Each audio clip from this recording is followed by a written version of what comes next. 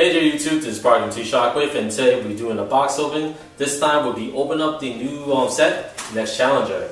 Next Challenger is very anticipated for everyone out there, just because it has the new archetype that's solely evolved with their Pendulum Summon, as well as the new support for Burning Abyss. A new archetype called the Fernimos or the Fluffos. We also be getting new support for the UA monsters. UA monsters seems like to me they're going to be the new Noble Knights for here at TCG.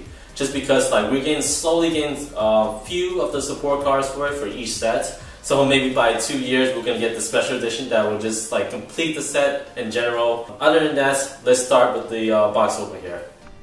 Alright, so the rest of the video I'll be doing commentary through the mic. It didn't seem like the audio was working throughout this part of the video.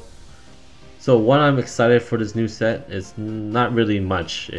I'm not really excited to the football. I think that it's overhyped, but then again I can see it just because it's gonna be top tier. There's no doubt about it. It's obvious that when Konami are making this new mechanic for the game, they're obviously gonna make the first archetype that's based on it OP. They did it for Dino Rabbit when it comes to Rescue Rabbit.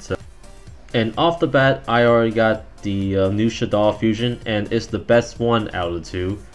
Glad to see that it's an OT.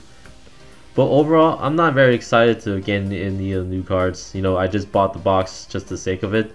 But if I was able to get the money cards like the new Dante or the Quillpaw disc, then I'm pretty happy with it. Earlier today, I was actually checking up the price of those two cards, and I see that the Virgil card is basically $60 and the disc is almost close to $70, and which I was like, damn. I know they're both secret rare, but fuck. And you need to collect 3 of them, so you're basically spending over $200 for a whole set of discs. Which I believe is one of the reasons why I didn't want to collect the archetype itself, because I know it's going to be too expensive for me to actually collect everything, and I didn't want to feel like fighting everyone at my locals of collecting all the cards. So I just pulled off the new Hero Perfection card, and I'm very excited to see this card in play. I hope someone in my locals is going to be playing it. But then again, I've been hearing that a lot of people are hoarding up all the ritual support, especially not Hero Perfection, but the Preparation of Rite, the spell cards that allow you to add a ritual monster and ritual spell from your graveyard or from your deck. It's one of the two, and I heard that it's like going close to $30 because of the upcoming N'Kloth support. And speaking of N'Kloth, I actually put out the new Hero of Light Synchro Monster, which a lot of N'Kloth players are using to play with the ritual spell cards so they can get out the level 4 ritual. While I have the time, let me give you some updates of the what's going on in the next couple of weeks.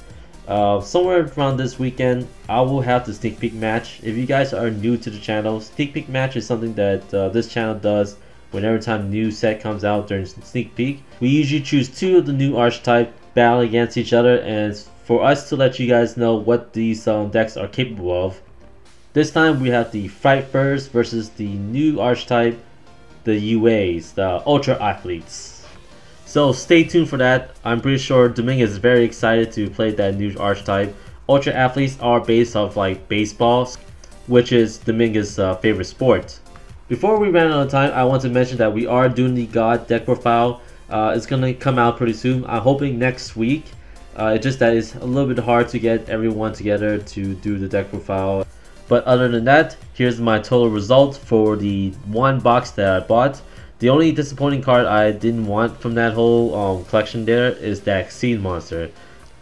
As you can see, my secret from the box is actually the new Song card. I'm not very disappointed in getting it. I'm glad that it's going to be part of my collection now. Hopefully someday someone's going to use it and like it's going to gain popularity all of a sudden.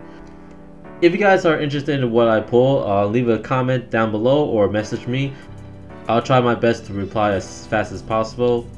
Other than that, this is Parker from Team Shockwave, signing out.